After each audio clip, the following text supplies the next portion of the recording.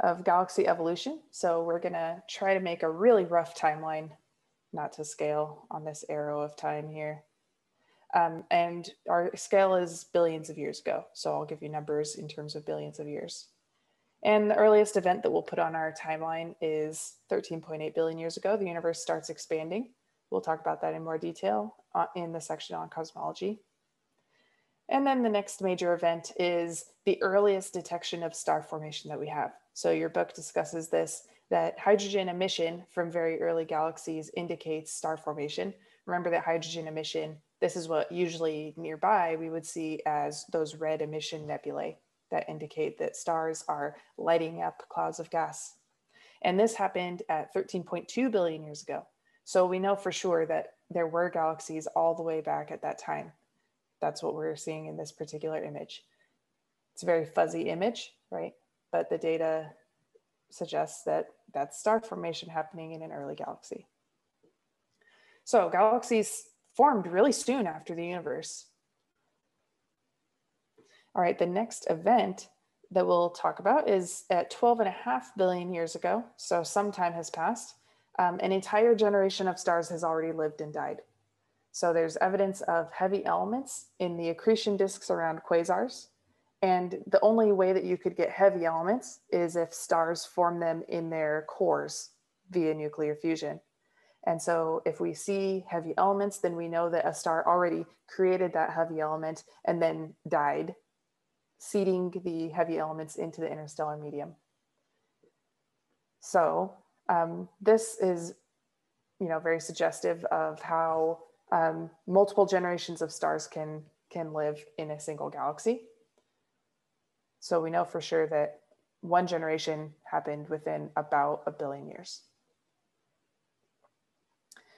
All right, we start to be able to get a little bit of better imaging on galaxies at around 11 billion years ago. So in this image, these are very clumpy, irregular. You can see that some of them appear like they have maybe multiple cores. So these irregular shapes of galaxies also have very low mass. So 10 to the 10 times the mass of the sun. And if we compare that to some of the more massive fragments, the ones that you were looking at in the activity are around 8 billion years old. So these are, a 1 order of magnitude larger than these lower mass fragments and a few billion years later. And somehow these more massive kind of proto-galactic fragments that are starting to look sort of like spiral galaxies eventually become the sorts of spiral galaxies we see today. So if our look back time for these is about 8 billion years, then tell me about their redshifts. And I'm going to give you that table. So I'll put these options A, B, C, and D.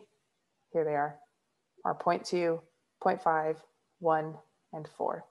So figure out what is the redshift that corresponds to a look back time of 8 billion years. Okay, I'm seeing the most votes for C.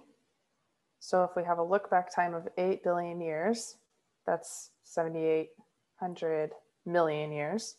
And so that corresponds to a redshift of somewhere around 1.